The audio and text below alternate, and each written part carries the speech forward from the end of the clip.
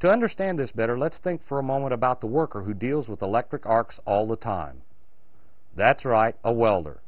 Welders regulate current flow to produce different sizes of electric arcs, depending on the amount of heat needed for the metal to be welded. This simple concept of a small amount of current will produce a small amount of heat, and a large amount of current will produce a large amount of heat is necessary for understanding fault current. Now let's take another lesson from the pipe fitters and plumbers. Air lines, water lines, and gas lines all have to be rated to withstand the pressures of their system, or they would rupture or explode. Electrical systems have to be rated to withstand the large amounts of current flow created during a ground fault condition. The electrical withstand rating is called the amps interrupting capacity, or rating. It may also be called the short-circuit rating, depending on the device or component being referred to in the electrical system. These numbers are usually in the thousands of amps category. When an engineer designs an electrical system, he calculates the fault current at each panel or disconnect to ensure that the components used are rated above the calculated values.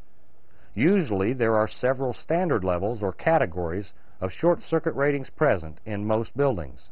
Let's take a closer look at the drawing and some of the interrupting capacity ratings of the panels and switchgear. On the left side of this drawing we see the main service, which is rated for 65,000 amps of fault current.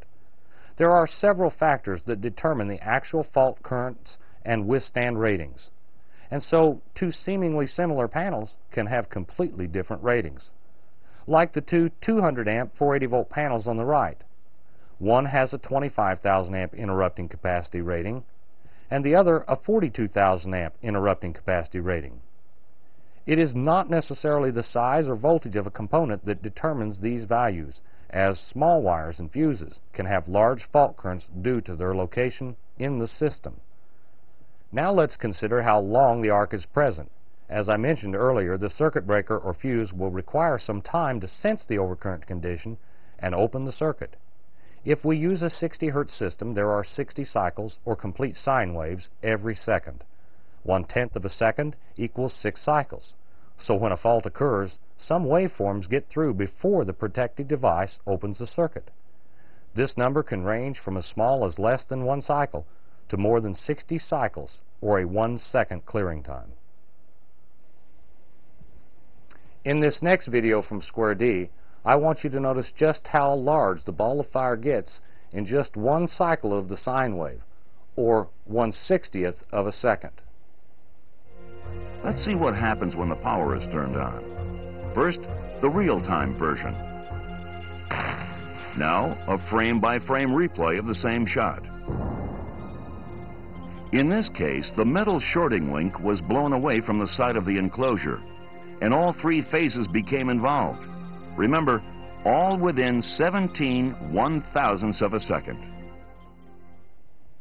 Because of this danger, the 2002 National Electrical Code now requires arc flash labeling on all non-residential electrical equipment that is likely to require examination, adjustment, servicing, or maintenance while energized, to warn qualified workers of potential electric arc flash hazards.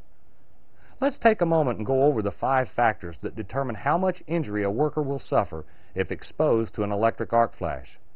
First, there is the amount of fault current available in the system. Then there is the length of time the arc is present, and if it is in a box or enclosure that will direct the force. Finally, the distance from the arc and the type of clothing worn by the worker round out the list. This information is used to create the required warning label, so any qualified worker can select the proper personal protective apparel before working on the equipment. This tag lists the flash protection boundary, the level of PPE required for arc flash, and the approach distances based on voltage. NFPA 70E has created voltage tables to help determine electrical shock hazard distances for both qualified and unqualified workers from exposed, energized electrical parts.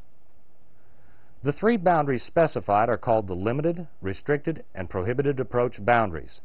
Specific requirements for clothing, tools, and procedures are necessary to perform tasks in each of these spherical boundaries.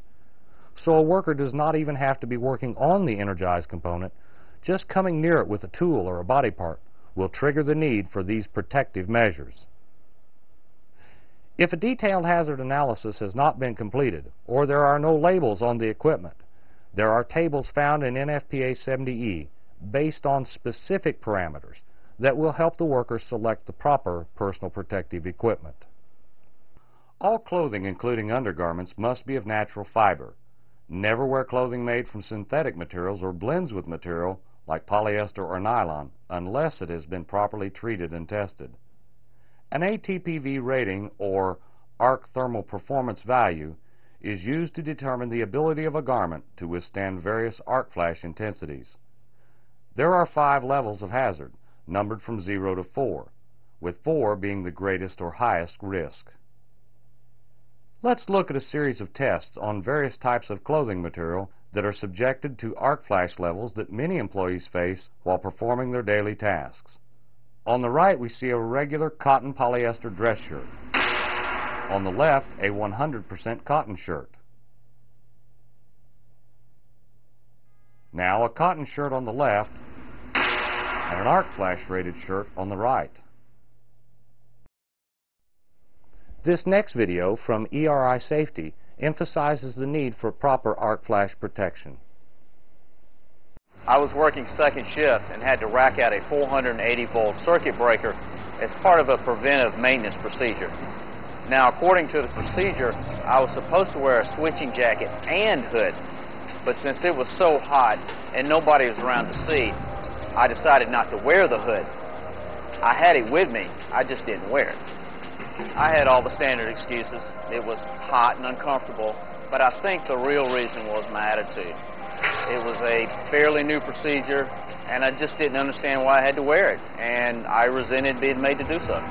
As I racked out the breaker, I knew something was wrong because I could hear an arcing noise coming from behind the breaker. I figured if I could rack it back in, it would be okay, but I guess I wasn't fast enough.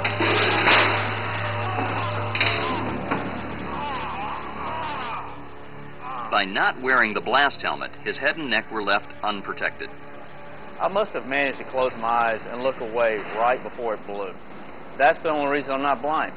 What's amazing to me is still, after my incident, there's still people that won't wear the jacket and hood.